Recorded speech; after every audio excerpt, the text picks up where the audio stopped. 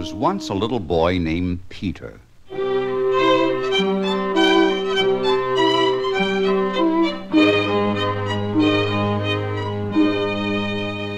Peter lived in a small cottage near a great forest. He lived with his grandfather.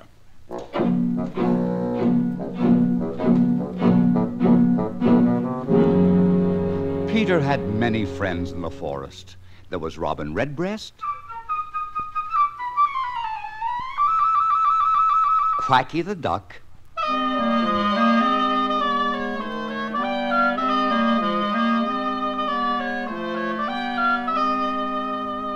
and Tommy the Cat.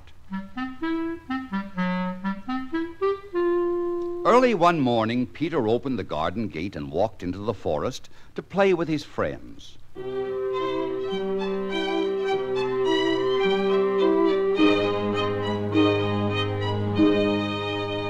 Soon his grandfather came after him.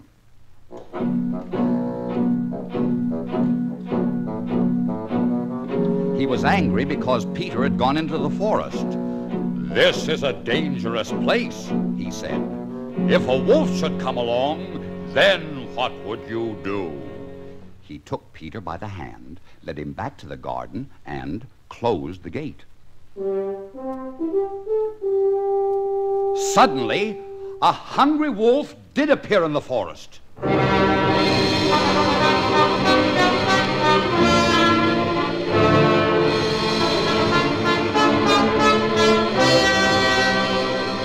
In a twinkling, Tommy the Cat scampered up a tree. Robin Redbreast flew to a branch above the cat. Quacky the Duck quacked and quacked, and in her great excitement started to run. But no matter how fast Quacky the Duck tried to run, she couldn't escape the wolf. Then with one big gulp, he swallowed her. Now, this is how things stood. Tommy the Cat was sitting on a branch up in a tree. Robin Redbreast on another. And the wolf walked round and round the tree, looking at both of them with greedy eyes.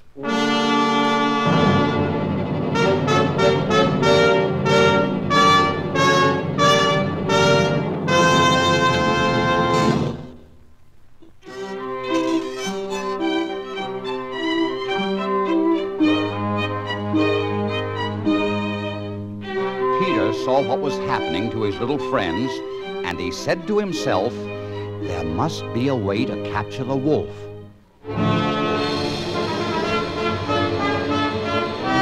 As he watched the wolf pacing back and forth, Peter thought of a plan. He ran into the house and found a strong rope. Then, when the wolf wasn't looking, Peter climbed up the tree. He made a lasso and carefully let it down. He caught the wolf by the tail and pulled with all his might.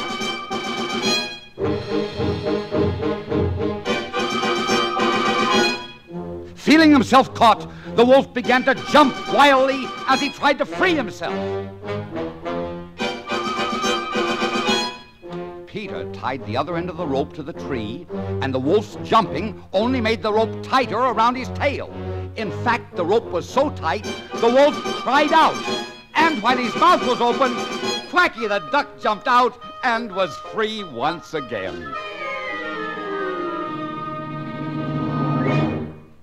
That moment, shots were heard.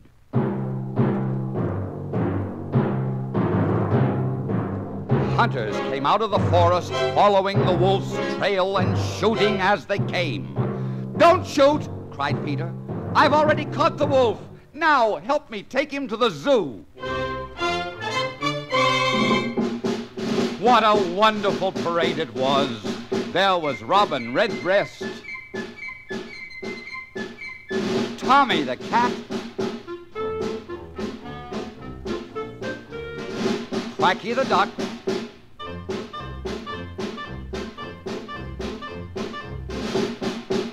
Peter's grandfather. And the hunters carrying the wolf.